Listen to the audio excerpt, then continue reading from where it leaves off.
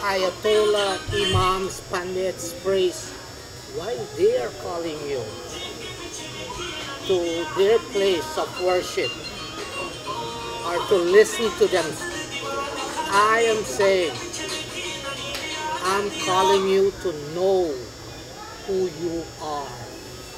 And once you know who you are, fully awake, Yes. you can never do anything wrong. Because I tell you something about him.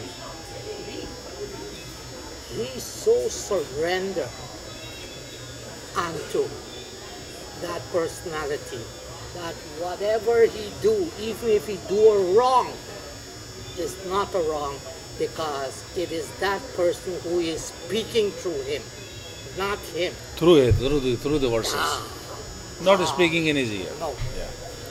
So this know yourself, what you're saying, identify yourself.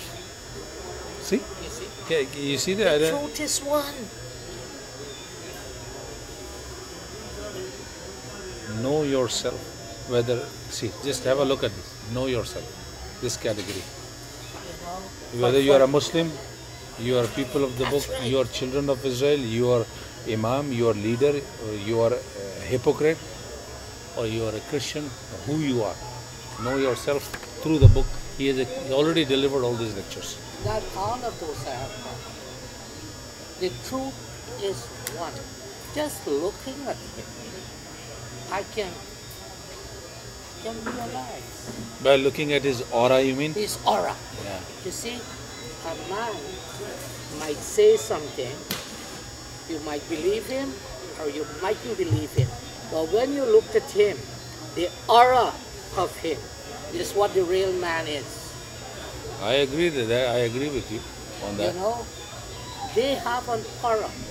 But that's because of the practice and struggle which they did all their life, implementing the ayats. He did in his life, and that's what he's preaching us and all of the mankind. We should be doing this too. As I say, there's Because we have to make that aura too by following. there are certain people that have to practice. Just like in my village, a man might walk 100 times before he have a concept of the layabout. And next man will ride a bicycle, and he will just come and look and have a whole concept of the whole cosmic universe. So there are some people who have to practice. There are some people Who are God gifted, naturally. God gifted. God gifted. But how did you notice all these things in him I can see it. without man. watching his lecture? I don't have to watch his lecture because my truth and his truth is one. So you don't know what is his truth? I know just How by do you- his aura, just by looking at him.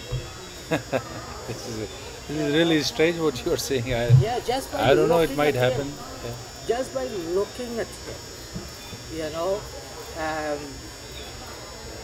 will share a little story. I am from a very little village. So whatever we have to do, we have to go to the city. My dear Guruji, His name is Brother Muhammad Sheikh. it's okay. He will know where I'm coming from.